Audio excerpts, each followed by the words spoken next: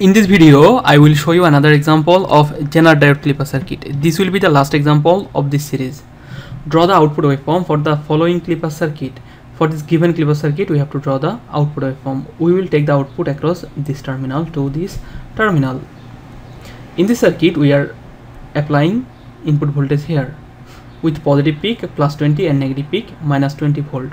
We will assume the built-in potential of diode VD1, let's say, equal to 0.7 volt.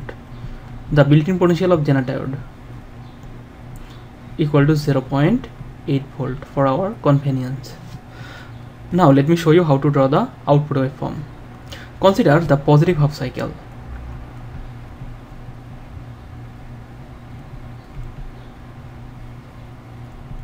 During positive half cycle of the applied voltage, you will see this terminal should be positive or at high potential, and this terminal should be negative or at lower potential.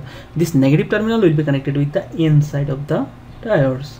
The positive terminal will be connected with the P side of the diodes. So input voltage Vi should put D1 and Z1 in forward bias. If we want to get the current flow in this direction during positive half cycle, you have to understand that we have to keep both the diodes in forward bias. As a result, we have to apply a forward voltage of minimum 1.5 volt between this terminal to this terminal. So let's say this is that 1.5 volt, the demarcation line. As long as Vi will be less than 1.5 volt, we will not get sufficient voltage to put both the diodes in forward bias. So although one of them will be in on state, let's say, other will be in off state, as a result none of them will conduct. So both Z1 and D1 will be in off state.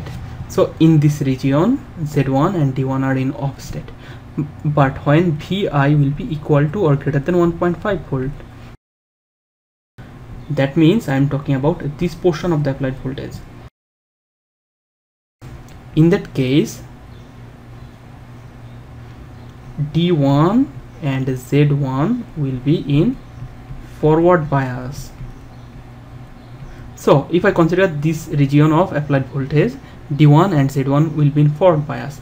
In that case, we can replace that Z1 with a voltage source of 0.8 volt and D1 with a voltage source of 0.7 volt. The value of voltage sources will be equal to the built-in potential of corresponding diode. If I replace the diodes with corresponding built-in potentials, I will get a circuit like this. Here you will see between this terminal to this terminal, I have two voltage sources connected in series, and their positive terminals are connected with the positive terminal of VO. Negative terminals are connected with the negative terminals of VO. Therefore VO will be the sum of these two. That means VO will be fixed at 1.5 volt in this region. From this point to this point, output will be fixed at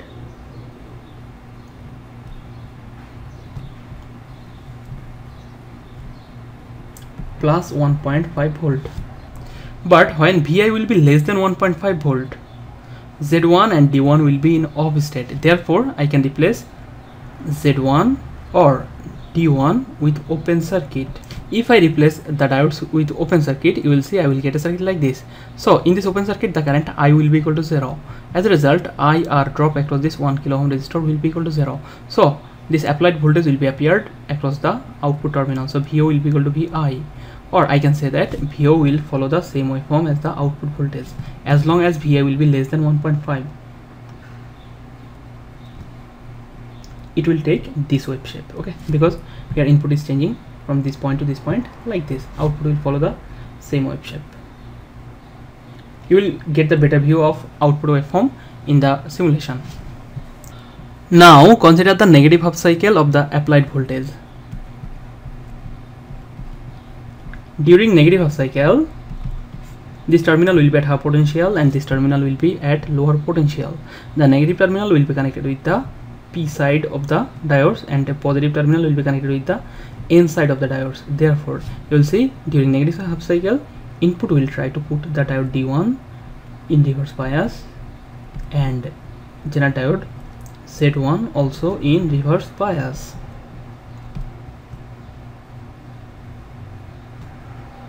Now see, the D1 is ordinary PN junction diode. If I talk about typical 1N4007 ordinary PN junction diodes, those diodes has avalanche breakdown voltage greater than 40 volt. Sometimes it ranges from 50 to 100 volt, but here our applied negative maximum voltage is -20 volt. So I can say that for this -20 volt, avalanche breakdown will not occur in diode D1. That means during negative half cycle, the diode D1, PN junction diode D1 will never conduct, or it will always be in off state. As the diode D1 will be in off state, I can replace it with an open circuit like this. Once D1 will stop conducting any current, you will see this total circuit will be an open circuit. In that case, the current I will be equal to 0 during entire negative half cycle. That means during this negative half cycle, output voltage VO will be equal to VI, because I equal to 0, IR will be equal to 0. Zener diode Z1 will not conduct current, so it will also be in off state. So here VO will be equal to VI during negative half cycle. That means output and input will have the same waveform with negative maximum -20 volt. So this will be our complete output waveform. During positive half cycle up to 1.5 volt, it will follow the input voltage. After that, it will get fixed at 1.5.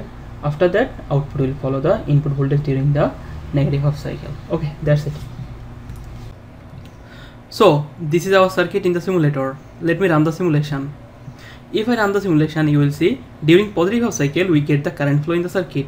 During negative half cycle there is no current flow in the circuit. Now see, during negative half cycle output get merged with the input waveform, but during positive half cycle from 0 to 1.62 volt